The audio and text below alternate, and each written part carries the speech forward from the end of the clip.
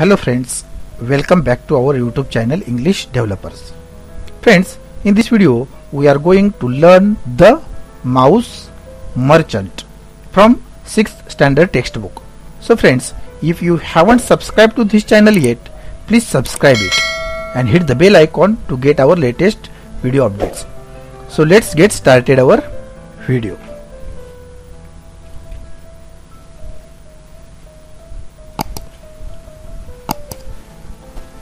The mouse merchant म्हणजेच उंदराचा व्यापारी. ज्याच्यामध्ये माउस म्हणजे उंदीर आणि मर्चंट म्हणजे व्यापारी. 2.4 the mouse merchant. Once a rich merchant was scolding करणे म्हणजे बघा खरडपट्टी काढणे, ओरडणे, त्याच्यावरती बघा. Once a rich merchant was scolding his lazy sun. Lazy म्हणजे आळशी मुलगा. एकदा एक श्रीमंत व्यापारी त्याच्या आळशी मुलाची खरडपट्टी काढत होता. I gave you so much money to start a business and eight you have not earn anything. तो म्हणतो बघा मी तुला तुझा व्यवसाय सुरू करण्याकरिता एवढे पैसे दिले आणि तरीही तू काहीच कमावले नाहीस. You R good for nothing म्हणजे तू अगदी कुचकामी आहेस, म्हणजे तू कुठल्याच कामाचा नाहीयेस. Look at this dead mouse. या मेलेल्या उंदराकडे पहा. अ capable man can start a business even with something as useless as this. म्हणजे एखादा कार्यक्षम माणूस अशा एखाद्या निरुपयोगी वस्तूपासून सुद्धा व्यवसाय सुरू करू शकतो.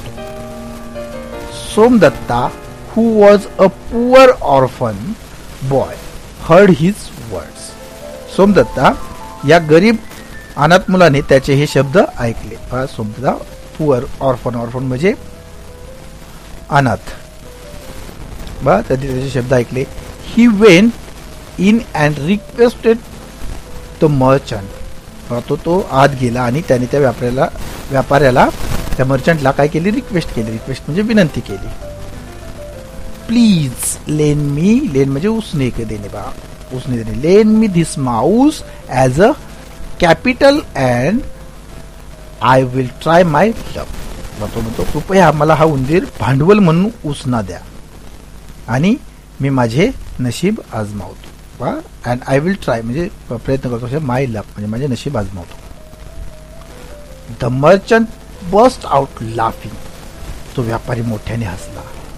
But still he gave the mouse to Somdatta and took the receipt that Somdatta rot out to ही. परंतु बघा तरीही त्याने तो उंदीर सोमदत्ताला दिला आणि सोमदत्ताने त्याला लिहून दिलेली पावती घेतली.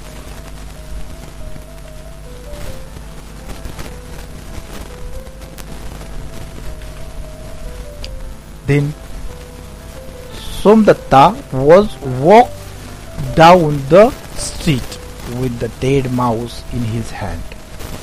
तो मेलेला उंदीर हातात घेऊन सोमदत्ता रस्त्याने चालला होता. त्याच वेळेस बघा काय झालं? पेन. त्याच वेळेस अनदर शॉपकीपर कॉल हिम. त्याच वेळेस बघा दुसऱ्या एका दुकानदाराने त्याला बोलवलं. Come here boy. मला इकडे ये. I need the mouse to feed my cat. मला तो उंदीर माझ्या मांजराला खाऊ घालण्याकरता पाहिजे. I will give you 2 हँडफुल्स of grams for it. मी त्याकरता तुला 2 मुठभर हरभरे देईन. Somdatta accepted the grain. सोमदत्ताने ते हरभरे स्वीकारले. At home Somdatta roasted the gram वेल. बघा सोमदत्ता घरी गेला आणि तू ते हरभरे ते घरी जाऊन त्याने चांगले भाजले. रोस्टेड केले म्हणजे भाजले. देन ही टूक अ pictures of water and stood at the cross roads with his cram and the water. नंतर त्याने पाण्याची एक सुरई घेतली आणि त्याच्या हरभऱ्यासह आणि पाण्यासह रस्त्याच्या फाट्यावर उभा राहिला. He waited for a long time. त्याने खूप वेळ प्रतीक्षा केली, वाट पाहिली. In the evening when the laborers were running from the woods, they saw the boy with roast grams and water.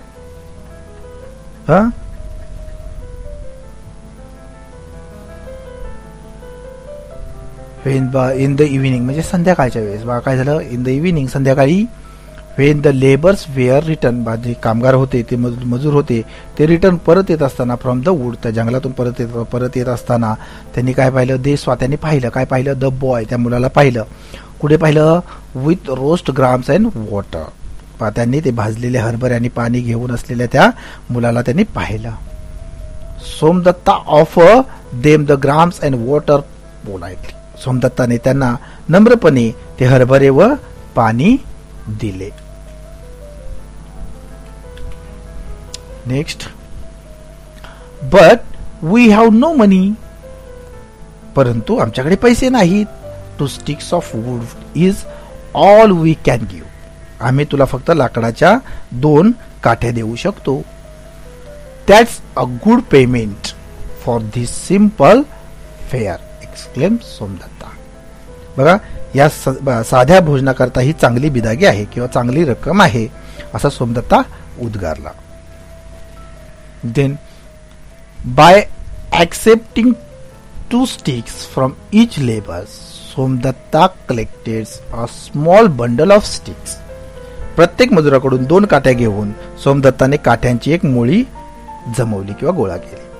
He took the bundle to the market, sold it and bought some more grams with it. त्याने ती मोळी बाजारात नेली, ती विकली आणि त्यातून त्याने आणखी काही हरभरे विकत घेतले किंवा आणले. Somdatta did this every day. Somdatta असे तो एव्हरीडे करू लागला, म्हणजे रोज करू लागला. He became well known among the laborers as the nice boy who offered tasty grams and refreshing water just for a couple of sticks. तो मजुरामध्ये केवळ 2 काठ्या करता 14 हरभरे व ताजे पाणी देणारा छानसा मुलगा म्हणून प्रसिद्ध झाला. Many of them began to buy his grams every day on their way back from the woods. त्यांच्यापैकी अनेक जण जंगलातून परत येताना त्याचे हरभरे दर दिवशी विकत घेऊ लागले. Somdatta got several bundles of stick every day because now he had so many customers. सोमदत्ताला दर दिवशी काठ्यांच्या अनेक मोळ्या मिळू लागल्या, कारण त्याला आता भरपूर ग्राहक मिळू लागले होते. Once when Somdatta was selling the sticks in the market, he met a potter. He needs wood to burn in his furnace. Means बघा, एकदा बाजारात सोमदत्ता त्या काठ्या विकत असताना त्याला एक कुंभार भेटला. Once Wien the Somdatta was selling the sticks in the market मध्ये विकत असताना ही मेट अ पॉटर. पॉटर म्हणजे तो त्याला कुंभाराला तो भेटला. He needs wood to burn his furnace, म्हणजे बघा त्याला आपल्या भट्टीत जाळण्याकरता लाकडे पाहिजे होती. In return for the sticks he gave Somdatta pots for his gram and a few pictures for the water. त्या काठ्यांच्या बदल्यात त्या कुंभाराने सोमदत्ताला हरभऱ्याकरता मातीची भांडी आणि पाण्याकरता थोडा सूर्या दिल्या.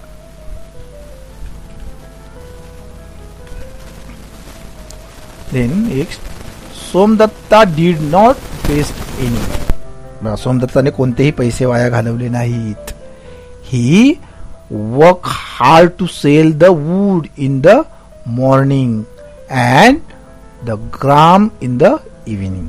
तो सकाळी लाकडे विकण्याकरता आणि संध्याकाळी हरभरे विकण्याकरता खूप मेहनत करू लागला. One day he had enough money to bye all the woods from the labours. एक दिवस त्याच्याकडे त्या मजुराकडून सर्व लाकडे विकत घेण्या एवढे पैसे जमा झाले. ही sold it at a good price in the market. त्याने ती बाजारात चांगल्या किमतीने विकली. After some time he even set up his own shop in the market. काही काळानंतर त्याने बाजारात स्वतःच्या मालकीचे दुकान सुद्धा थाटले. He was always polite to his customers. तो आपल्या ग्राहकांशी नेहमी पोलाइट म्हणजे नम्रपणे वागत असे. Some of them paid him cash while others paid him in kind. त्या ग्राहकापैकी काही जण त्याला रोख पैसे देत असत, तर काही जण त्याला वस्तूच्या स्वरूपात किंमत देत असत.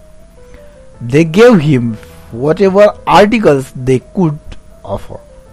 ज्या वस्तू त्यांना देता येऊ शकतील त्या वस्तू ते त्याला देत असत.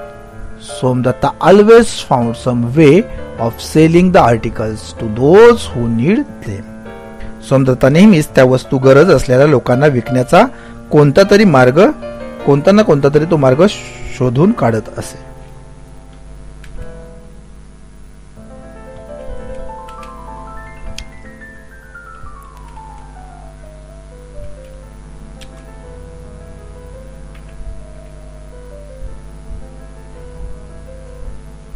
Then, after a few years, Somdatta became a wealthy merchant in the town. काही वर्षानंतर सोमदत्ता त्या शहरातील एक श्रीमंत व्यापारी बनला. One day, he asked the goldsmith to make him a small golden mouse. एके दिवशी त्याने एका सोनाराला त्याच्यासाठी एक लहान सोन्याचा उंदीर तयार करायला सांगितलं. He took the mouse to the rich merchant. त्याने तो माऊस किंवा उंदीर त्या श्रीमंत व्यापाऱ्याकडे घेऊन गेला. I had Boro a dead Mouse from you as a capital many years ago. तो म्हणतो बघा बऱ्याच वर्षापूर्वी मी तुमच्याकडून भांडवल म्हणून एक मेलेला उंदीर उसना घेतलेला होता. Today I have come to return it. Please accept this golden Mouse. आज मी तो तुम्हाला परत करायला आलो आहे. Please accept this golden Mouse. कृपया हा सोन्याचा उंदीर स्वीकारा. The rich merchant was greatly surprised. तो श्रीमंत व्यापारी अत्यंत सरप्राईज म्हणजे आश्चर्यचकित झाला. He was so impressed with सोमदत्ता's business skill that he gave him his own daughter in marriage. सोमदत्ताच्या व्यापारी कौशल्याने तो एवढा प्रभावित झाला की त्याने त्याच्या स्वतःच्या मुलीशी लग्न लावून दिले.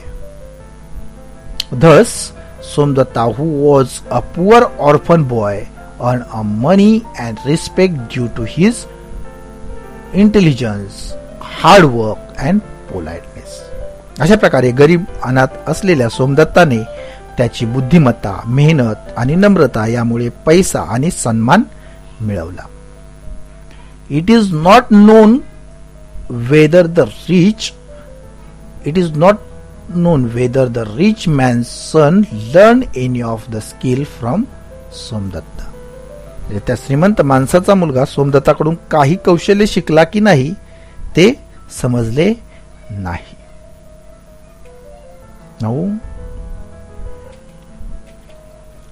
Pointers. Question and answer. First question ba, listen to the story carefully. Underline the note the word that you do not understand. Try to guess the meaning of each word.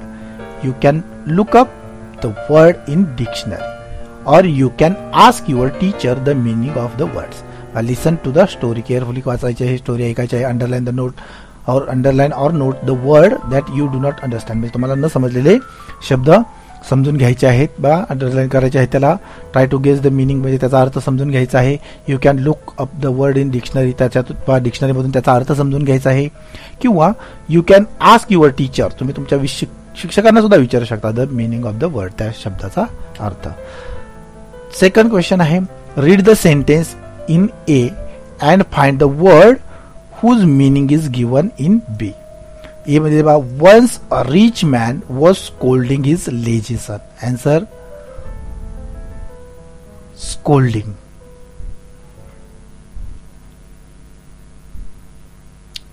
Question बा, read the sentence in A and find the word whose meaning is given in B मध्ये दिले बा. Shouting, अँग्रीली, scolding. Means read the sentence in A and find the word whose meaning is given in B. Then म्हणजेच काय करता, ए मधील वाक्य वाचा आणि बी मध्ये दिलेल्या अर्थाचे शब्द शोधून काढा. म्हणजे या ए व नंबर वाक्यामध्ये या ए मध्ये कोणताच बघा शाउटिंग अँग्रीली असणारा शब्द कोणता आहे तर हा स्कोल्डिंग आहे. ते दिलेले बघा scolding. Second, Somdatta was a poor orphan boy. Person who has no parents or close relative. An answer is orphan. That's good payment for this simple fare. Food साठी शब्द कोणता आहे बघा तर fare. He needed wood to burn in his furnace. Place where the potter bake his bricks pot etc. Answer is furnace. Some of them paid him cash while others paid him in kind, in the form of things, article, grains, etc. And answer is in kind. Now next question. Question number 3. Quiz your teacher with the help of the lesson. Quiz करायचं आहे तुम्हाला. Teacher तुमचे मदत करतील. Student, teacher, sir आणि madam काय करायचं बघा. दर्शवलेल्या या पाठाच्या साहाय्याने शिक्षकांना पुढे दर्शवलेल्याप्रमाणे प्रश्न विचार व शिक्षकांनी दिलेली उत्तरे लक्षात घ्यायची आहेत. इथे शिक्षकांची तुम्हाला मदत घ्यायची आहे. स्टुडंट, टीचर, सर किंवा मॅडम आहे. याचं बघा कसं पद्धतीने कसं येईल बघा. इथे रिकामी जागा भरायच्या आहेत आपल्याला. कसं होईल आन्सर. पहिलं बघा, what does wealthy man or what is the meaning of wealthy? Answer is it means very rich. Look at the look at it carefully. Try it. Remember it when I whip it off. Next, how do we say? आपण इथे complete वाक्य करण्यासाठी काय वापरू शकतो. समजा मुठभर हरभरे असं करू बा. हाऊ डू वी से मुठभर हरभरे. And expression sentence from the your mother tongue म्हणजे मुठभर हरभरे घेतला तर we say a हँडफुल of grams. Next question बघा. How do you pronounce business और what is the pronunciation of business. कसं येईल तर business. Listen carefully and repeat after. त्याच्या पद्धतीने करायचं. नेक्स्ट क्वेश्चन कसा येईल बघा. How do you spell. Spell करायचं बघा. How do you spell roasted और व्हॉट इज द स्पेल बघा. कसं करायचं spell roasted. It is ROASTED. It will write the word on the board. What is the English word for मजूर.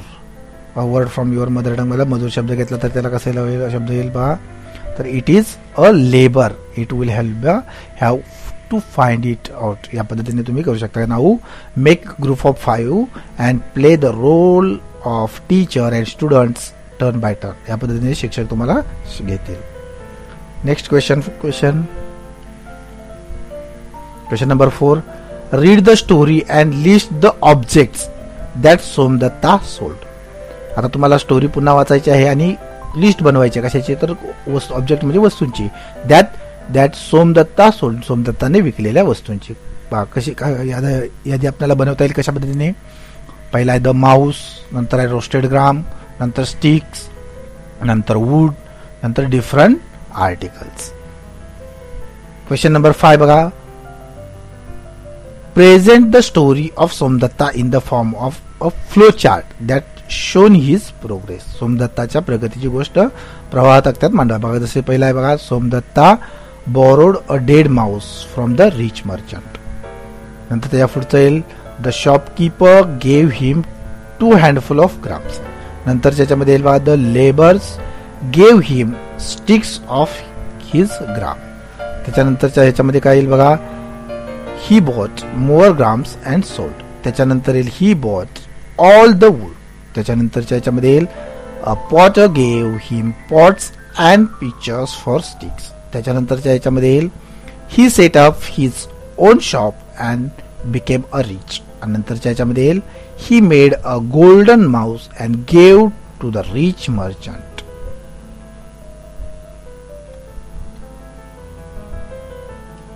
Question number 6. use any one of the following as the starting point and the build a story on what happened afterwards. मग पुढच्या मुद्द्यापैकी कोणताही मुद्दा निवडायचा आहे, त्याच्यावरती starting a point सुरुवात करायची आणि बिल्ड अ स्टोरी बिल्ड करायची, स्टोरी लिहायची आहे. You may present your story in the form of a flow chart, the main points of few pictures with labels and speeches. बघा इथे दिलेले पॉईंट पहिला दिलेला आहे, children were playing cricket in the street, there ball went in throw काले अंटीज window. हा पहिला आहे. सेकंड मध्ये काय आहे बघा, अनिश planted a mango seed on a hall. तीसरा है Anish built a robot to do her housework. Fourth number, Sai found an ear of corn in her backyard. Fifth point है a leaf fell on chicken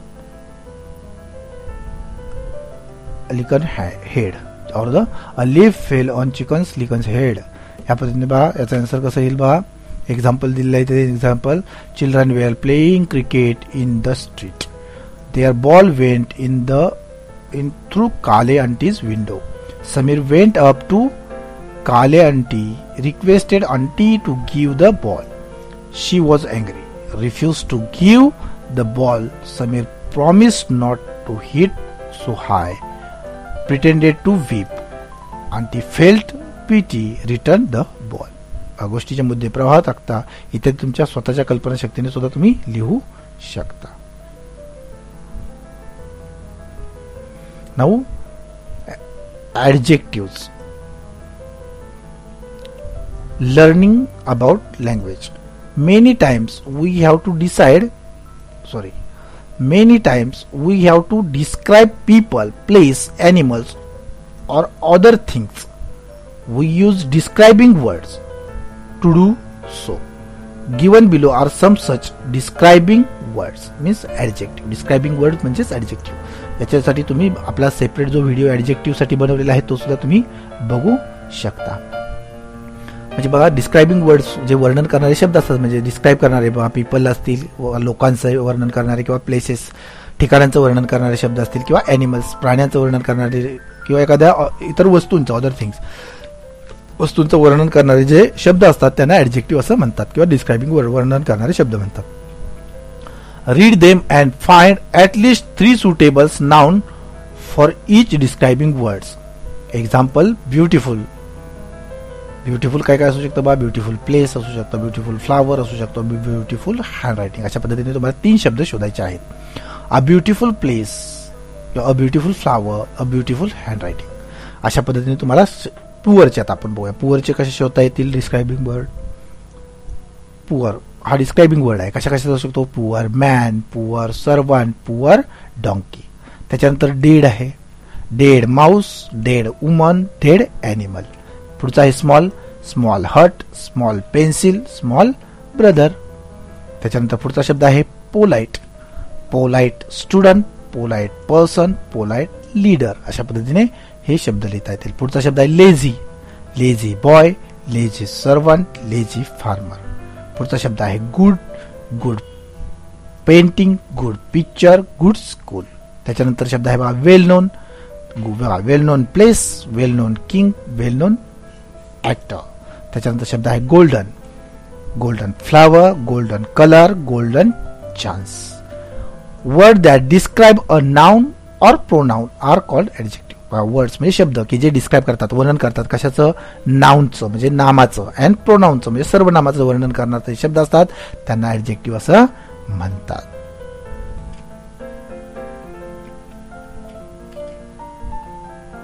now spot the adjective in the following. आता पुढच्या मध्ये adjective आपल्याला शोधायची आहेत. बघूया आता शोधूया आपण ऍडजेक्टिव्ह कसं आहे ते. बघा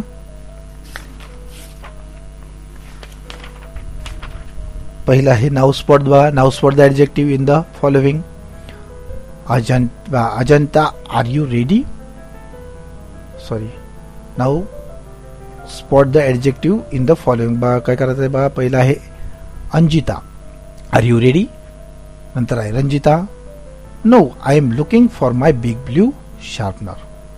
नंतर आहे अंजिता, व्हाय don't you take this green and small one. Ranjita, oh it's old, it has become blunt. Ranjita, be quick please. दुसरा आहे बघा, how wonderful wear the days we spent at सॅंग्रोली. नंतर आहे बघा, अनफॉरगेटेबल मोमेंट. पुढचा आहे the jackal was very clever. पुढचा आहे आय लाईक फ्रेश व्हेजिटेबल. पुढचा आहे we R sitting on this invisible bench. आता आपण बघूया याच्यामध्ये ॲडजेक्टिव्ह कोणकोणते आहेत. पहिल्यामध्ये अजेंडामध्ये आर यू रेडी, याच्यामध्ये आहे रेडी. नंतर आहे बघा दुसरं कोणतं आहे तर याच्यामध्ये no I am looking for मध्ये बघा बिग ब्ल्यू. नंतरच्या याच्यामध्ये आहे बघा ग्रीन. नंतरच्या याच्यामध्ये आहे स्मॉल. नंतर आहे सोल्ड. नंतर आहे ब्लंट आणि शेवटचा क्विक. आता इकडच्या याच्यामध्ये बघा पहिल्या वाक्यामध्ये how wonderful wear the days wear spent at सॅंग्रोली, याच्यामध्ये वंडरफुल. त्याच्यानंतर आहे बघा the jackal was very clever मध्ये क्लेवर. नंतर बघा आय लाईक फ्रेश व्हेजिटेबल मध्ये फ्रेश. आणि शेवटचं वाक्य बघा we R sitting on this invisible bench वरती बघा याच्यामध्ये इनविजिबल हे ॲडजेक्टिव्ह आहे.